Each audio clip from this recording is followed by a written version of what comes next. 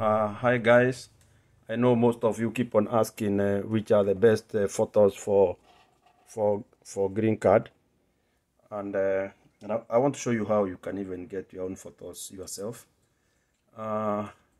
If you just go, to the web, internet and type green card photos, you're going to get very many of those telling you visa, what, but how to know the genuine one which cannot mislead you is the one which has this kind of write up, travel.state.gov. This is the one which is for the US embassy, or rather the US government. They use this. This is the genuine link. So if you open it like this, you can see it is showing you the State Department here. The travel.state whatever. This is the logo of the Department of State, United States of America. And you can see update on US passports, all those. They use the same kind of photos, and if you scroll it like this, you can see photo requirement there, and then you can see here they have written a lot about the photos, and you can go to that site and read, but they say actions speak better than words or photos. No, they say a photo is worth 1,000 words. So what I would want you to see is you can click that link that I have just clicked. That's written photo composition template, and then you can see the photo, how they want it to look like. Say you have your own photo that you have printed and you want to go and scan that, because you can scan a photo using a scanner, or you can take a photo which is a digital image. If you are scanning a photo, the photo has to be a square photo of 2 inch by 2 inch, and the measurements are like this. See, from the eye to the bottom of the photo, it should be 1 and an eighth inch, or to 1/3/8 inch.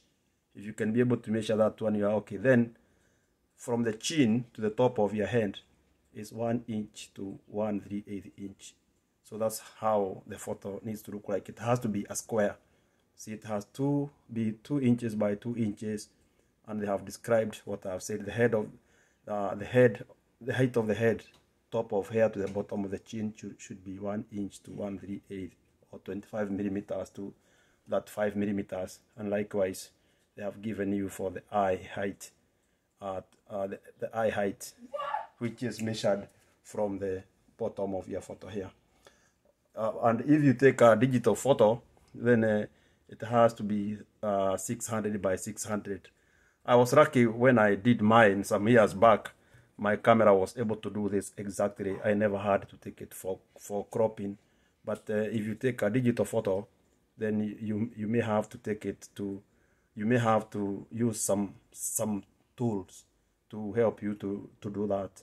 In most the people that I have tried to help in the past, I normally go to something that we call the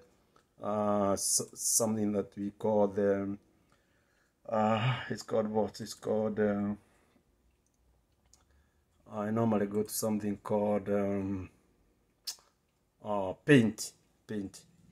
Yeah, there is a, if you go to paint, if you go to paint, if you open this paint, and then you open your photo using paint, it will show you the pixels here. You can see these numbers trying to change here at the bottom, but you may not want to go there, because there are some more advanced or tools that the government has provided for people to do that. First of all, before we go to those tools, here they are showing you examples of the photos. If you look at these photos here, they are saying all these photos are acceptable, and then they go ahead to show, like this one, they say this is acceptable. Okay, this one is not acceptable because you're not supposed to have grasses. If you look at this one, they say it's okay, and they give a description at the bottom there. So if you go to that site and you read, take time, pay a few, maybe 10 shillings. I don't know how much they charge per hour in a cyber, but you can go and read this information. Like this one is cropped. If you look at the head of this guy, it has corners, and they are telling you that photo is cropped. This one they say is good, and this one is also good because it's not covering the face. She's a Muslim. She can cover the head, but not because of the religious factor, but not the eyes. So grasses are never accepted since I think 2016. This one is also good. And those who have been asking about kids, if you look at the kids have been shown which are acceptable. Yeah, she shouldn't hold her mouth. She shouldn't face on the side like this one. Like this one, maybe the baby was lying somewhere on a bed or on a couch. Yeah, you can make the baby lie on a couch. This one is blurred. That's why it's being rejected. I want to show you something here also. Here there's a photo tool that you can upload your photo, but let's click here. We see what is here. Here is yeah, that's where we are, so I can go back, but let me click this photo tool, because this is the one you can upload your photo here. You see this one? I can even try to upload a photo and see what it will tell me. And before we go there, see there are some photos here. They are showing on this corner.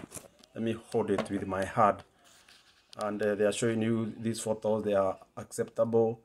You know, they are examples, the size and the position. You know, they look nice, and the position, the guys at the center, or the people are in the center. They are facing, you know, front.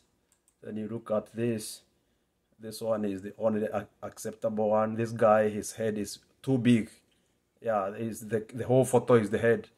The very little of the neck is there. There's nobody. This girl is sitting on a corner, you know, at an angle.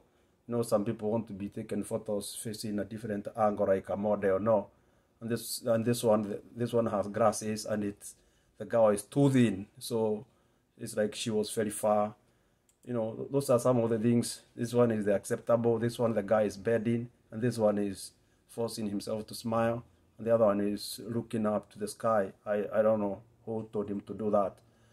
And when you go to grasses, all these people have grasses. Even if the photo was nice, the fact that they have grasses, their photo doesn't pass. Don't wear anything like a hat. This is a Rasta guy. This Rasta guy, the Rastas are covering the face. There's this one, and I think that's why the photo is being rejected, because of covering the face. And this girl has covered herself almost everywhere. This one is okay. We can see the whole face because the chin is part of the face. And here is another girl who has also covered her face, one of the sides. Then you also look at the writing. This one is dark. This one is too bright. This one has a shadow. Only this one is acceptable. And the same thing. This one has a background with the leaves. It has to be an off-white or a white background. This one has, you know, patterns. Only these two are acceptable. Then you go to the resolution. Only the one here is acceptable. The others, the background is not clear. The others, this one is blurred. The two of these ones. And the kids also, this one is eating something, and the other one is facing some, you know, is kind of trying to smile. Somebody's the way you tell the baby smile, smile. No, this one is okay. This must be right somewhere. And then the face obstruction again. Only this one is acceptable. But I want to show you where now how you be able to choose your to test your photo whether it is good, because what they say, I'm taking you to this particular section. If you read this one, they say use our photo tool to upload your photo and crop it so it's the right size. So this, all what it's going to do is to make sure that it is the right size, and if it's going to reject it, you have to look for another photo. And it says compare your, then after you crop it, compare your photo with the examples of good photos. So far you have to make sure that it fits this one or this one in terms of pixels.